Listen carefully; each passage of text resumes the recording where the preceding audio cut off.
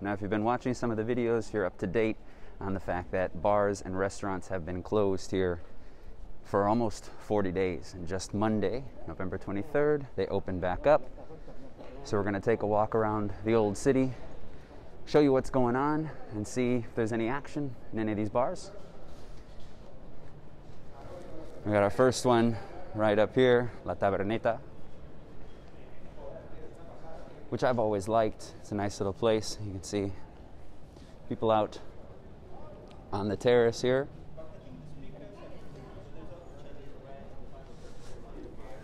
And so the new rules are basically that all the bars and restaurants can open up again from 6 in the morning when our curfew ends, and they have to close by 9 o'clock or 9:30. The terraces are 100% open, there's no limit, and on the inside there's a 30% limit on that capacity. So nobody can be really bunched together. The other big thing is that after about 6 o'clock, it's only open for dinner. And now when they made the ruling that they were going to open up, a lot of people were saying, well, maybe some of the bars won't even open just because of the different restrictions here. See, one of my favorite places right there, we got the signs up, it's closed. So that's really unfortunate that we got a lot of these places closing down, but that was one of the big things that everybody was complaining about, you know. Were they going to be able to make it to the end of the year, or even to the end of the pandemic? And so you see a lot of these smaller places closing up, unfortunately. So we're going to kind of try to see what's open, what's unfortunately closed, and just some action that's going around.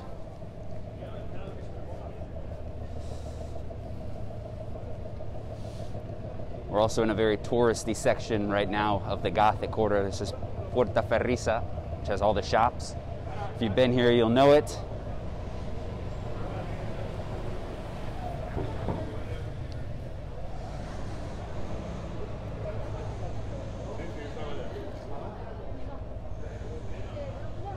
We're heading down the Carril del Pi, which is closer towards Santa Maria del Pi, famous church in the Gothic Quarter.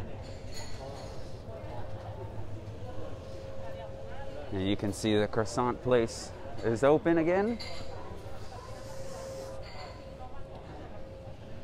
And they've got some tables out in the street. And that's one of the big things that before the closures happened, they actually opened up some seating for people on the outside. So usually there's not as many seats outside. There's only 3 tables, but usually there's not as many seats. And a lot of these bars got permission to have more space out on the terraces or even just in the streets.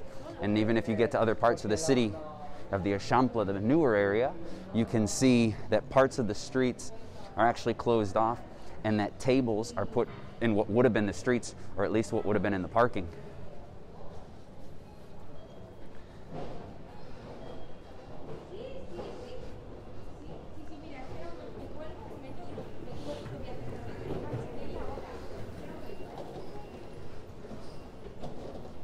You can see we got a beautifully sunny day, and we're coming up on that Plaza del Pi. We got some of the more famous bars in the Gothic Quarter around here, and it looks like people are getting right back to the action.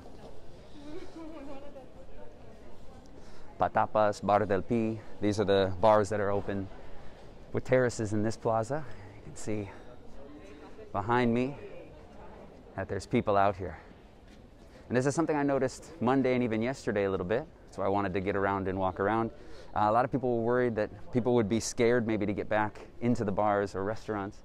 And you can see that now, especially in a place like Barcelona, people, you know, they're always outside. And this is a place where we just live on the outside. And getting back to just sitting down in a bar, something, you know, maybe really important to a lot of people, meeting up with a few people. Now, there are those rules on the terraces that while it's 100% capacity, you can only have 4 people to a table, and the tables have to be separated by at least 2 meters. So those are the rules that they have out here. Just again, you can see that plaza a little bit. Some ladies out there taking in the sun. And we're right next to to the church, Santa Maria del Pi.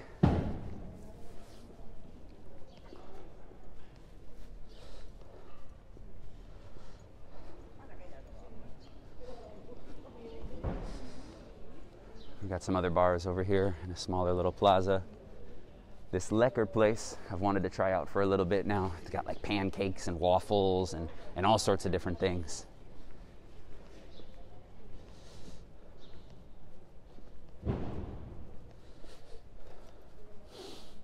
Don't know if Gabriel's closed. It's got some signs up for rent on the other side. It's usually more of a lunch place, but in the past it would have been open here. This is always a nice little plaza. You can see it's a little bit off the beaten path, a little bit quieter. You can see that there's no tables set up at all.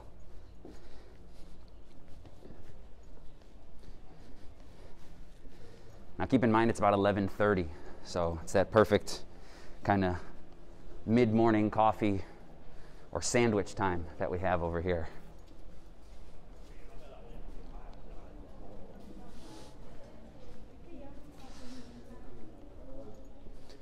We're walking in some of the side streets just off of La Rambla. I think we're gonna go check out the Plaza Real, which is the big Spanish plaza we have here in Barcelona. And it's just filled with bars, filled with different restaurants. A little early for lunch, but we'll see if these places are open now at least, and if anybody's on the inside.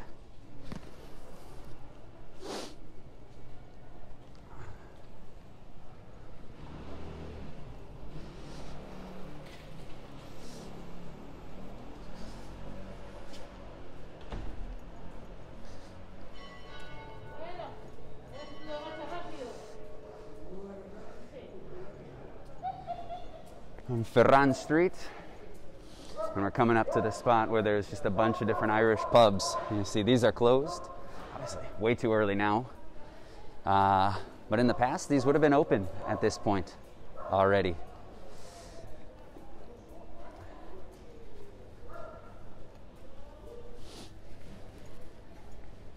And while we're just walking here, getting up to the Plaza Real, and a nice little entrance for you. If you haven't done so already, think about subscribing to my channel. What I'm trying to do with the absence of tourism right here is basically bring Barcelona to you. So if you want to get around Barcelona and see what's going on while we can't get in, subscribe and you'll see more videos. And let me know with a comment below what you think about these types of videos. I'm checking out the GoPro today. Haven't really done many videos like this. Haven't done any videos like this. But let me know if it helps you kind of at least feel like you're here. Coming in, get behind me right there. Beautiful views into that Plaza Real. And we've got Quinzanits over here, which is probably one of the most famous bars in general. And we'll see, it's open, see how many people are over here.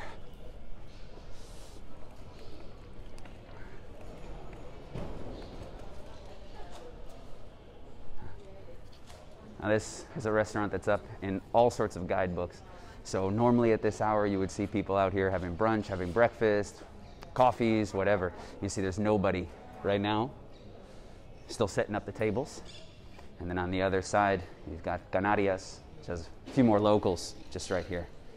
We'll get into the plaza.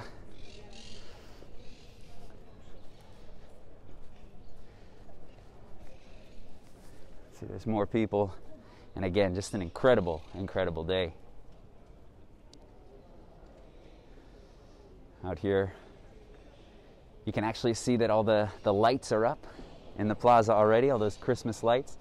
Those aren't going to be turned on until this weekend. I think it's actually Friday they do that. And I've always thought that's kind of funny. They put it on, they turn them on right around Thanksgiving. And that's always kind of in the States, the time that we can start even thinking about Christmas. But here, when you don't celebrate Thanksgiving, I always thought that was interesting that that they kind of had that set up. Now the lights have been up for a month now. They put them up in October.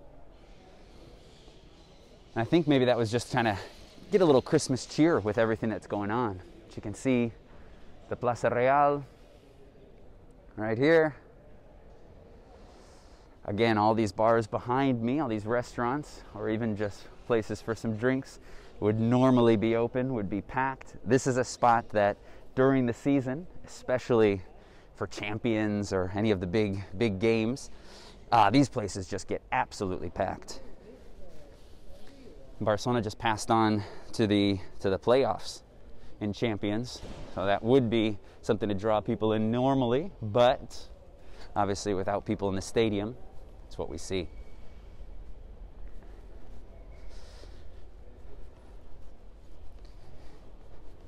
Incredible views. This is one of my favorite places just to walk through.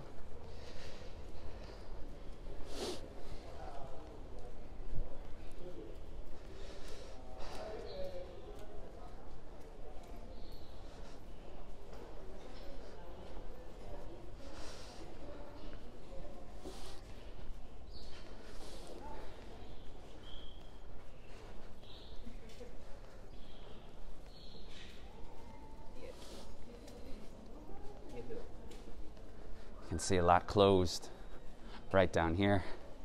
Getting up to another street now, which is usually just filled with a bunch of different restaurants and things, and has a lot more going on. You can see these places. Lechuga pizza shop, probably too early for pizza right now. Caracoles, one of the oldest bars left in Barcelona, and they've got that iconic rotating chicken just right there. Since 1835 this has been open. One of those kind of staple places here. And we can see that, wow, a lot less going on right now. There are some bars that aren't going to be open until a little bit later right here. And I'm even blanking on the name of the street we're on right now. Right? It's been that long since doing tours and walking down here, realistically. Trying to think about it right here. I can tell you a little bit more about it historically than even the name right now. But this is one of those places that became so packed and so famous back in the 50s and 60s when the States was docking in the Barcelona ports, and all the seamen, all the Navy members were coming in, and this is where they would just go out and get absolutely hammered.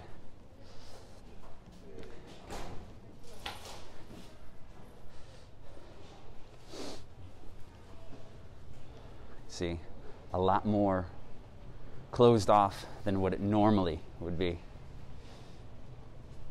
Right behind us.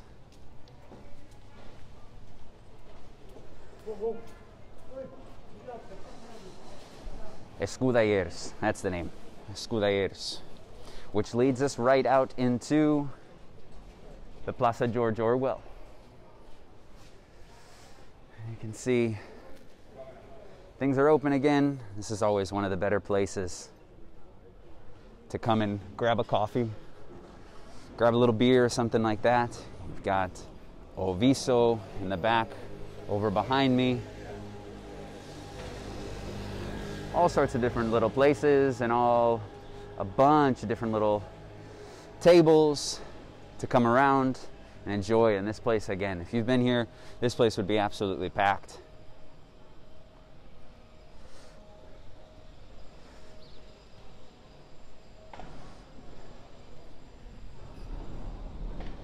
I'll head up some of these little side streets.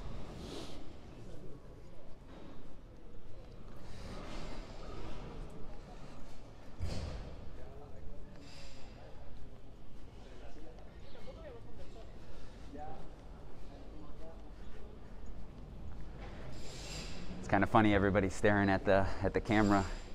It's almost like they've never seen someone filming in the city before. It's been so long without tourism, they forgot what it used to look like.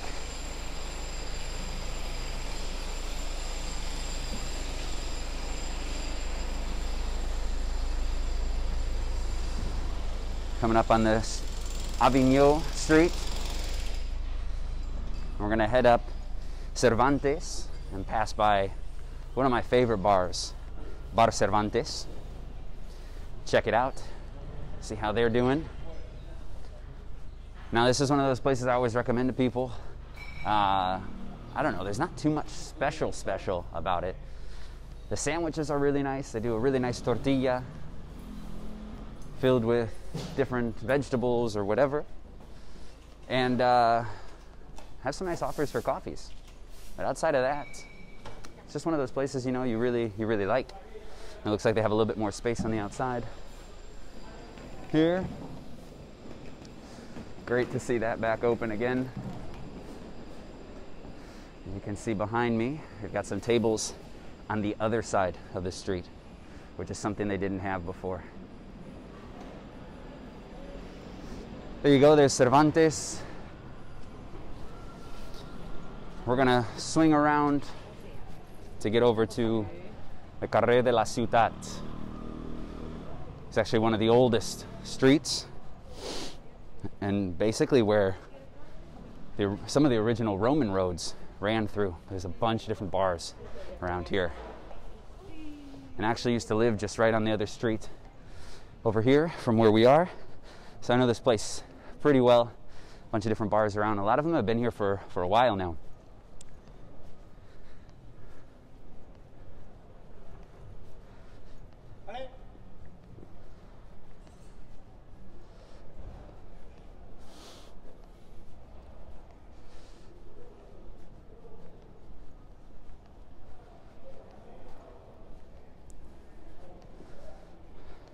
Lady was just waving. I don't know if there was someone behind us, didn't see anyone, or she was just waving at the camera.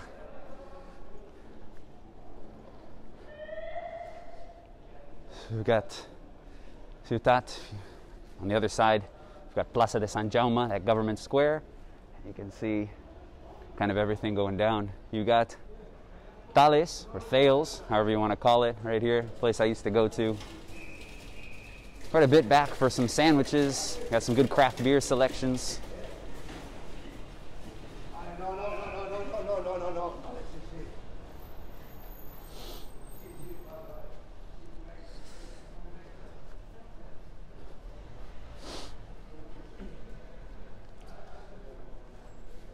Get in and see. All right. A nice little plaza right here. Everything set up. See that just right out there.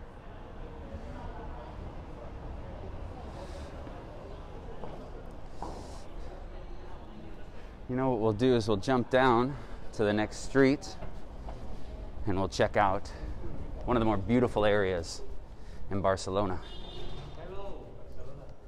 Hello. Got some new fans.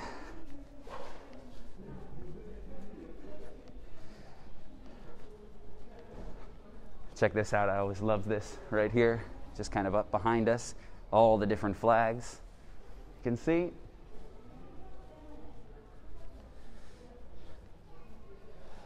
Oh, and it looks like La Bodega is open up. We'll go say hello. See how they're doing. This is one place you don't want to miss when you're in Barcelona. Bodega de la Palma. You can see that right there. Again, outside seating that normally isn't around. We've got great interior just right here. And check that out. One of my favorite places. Maybe I'll come back here for a coffee in a little bit, but let's go check out this little corner where we can see the end of the Roman walls. And there's also some really nice bars over there that I always recommend. Kind of take a seat, just sit out there, and just really picturesque. Getting a little bit of idea of, like I said, that old Roman wall, one of the last parts to it. Give you a view of that. That's pretty cool. Part of the Roman wall that's just been turned into hotels. And this is one of just the most beautiful streets right here. Whenever you take people down Lledó, they always just love the plants, the decorations on all of the balconies. I'll get around to show you this. Maybe you could see it behind me before, but just right in there. Hopefully that comes out for you. You can see it. And there's just a little bit of a decline here. We're heading out, basically leaving what would have been that old Roman city. Let's see as we walk on down.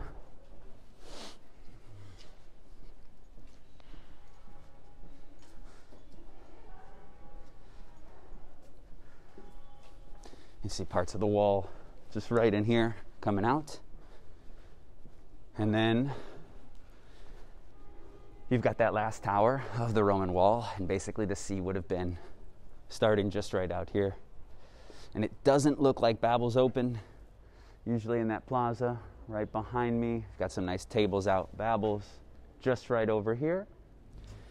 But you've got one of the best places to kind of sit out and check everything out. You can see the Roman wall right behind me. Get in over here. You can see that. And like I said, this is one of those places you just love to kind of come in and sit. So we walked around a little bit, and I hope you got to see a little bit more of Barcelona. Like I said, bringing you Barcelona while you can't come here right now, just let you know kind of what's going on and everything. Like I said before, subscribe to my channel if you want to see more about Barcelona and what's going on here in Spain during the coronavirus. And give me a like, or give me a thumbs up. Let me know what you thought about the video. I'll give you some more if we get some good responses.